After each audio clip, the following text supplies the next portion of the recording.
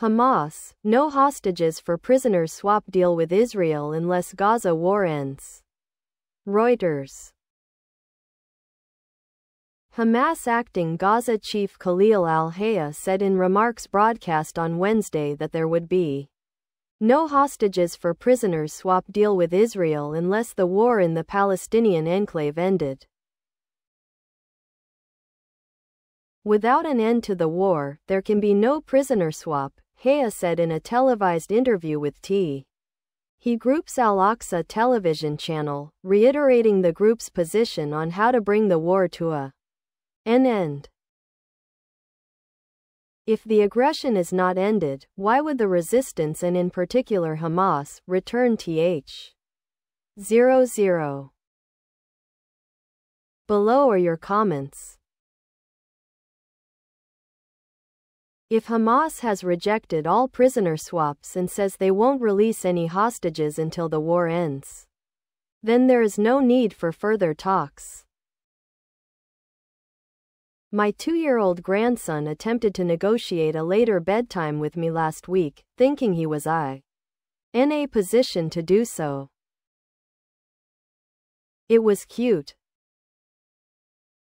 Well, the war can't end unless the hostages are released first. So it seems we have reached an impasse. The only answer I see is to ramp up attacks on the terrorist until they change their minds.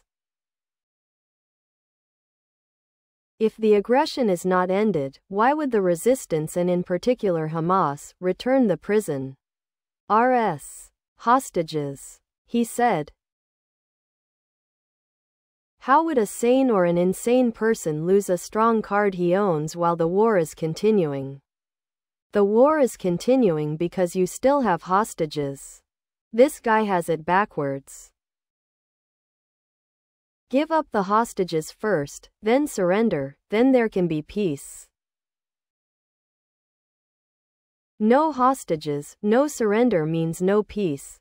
Return the people you stole and use like a bargaining chip. Completely surrender to the Israeli forces and there will be peace. Hamas says no release or swap unless the war is ended.